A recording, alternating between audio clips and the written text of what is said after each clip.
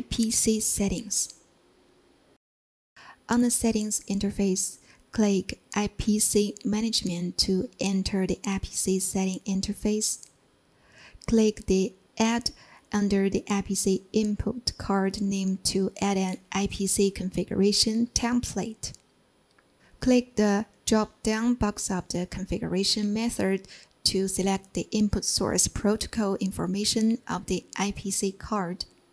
Select Auto Scan at the drop-down box of the Adding method and click Scan to find all available cameras. Select one of the cameras, then enter the username and password information according to the information in your corresponding camera specification or user manual. Click Add to complete the addition of the docking information with the camera under the input protocol. Click Add at the bottom left to create an IP input source template.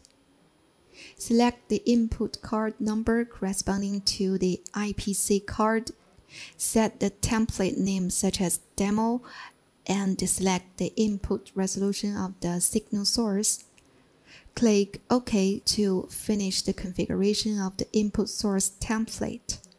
Drag the signal source to the input source template on the right and add it according to the layout of the template. Click Save in the lower right corner of the screen to finish the configuration of the IPC card signal source. Back to the programming interface, you can perform operations such as adding layers with the IPC input source.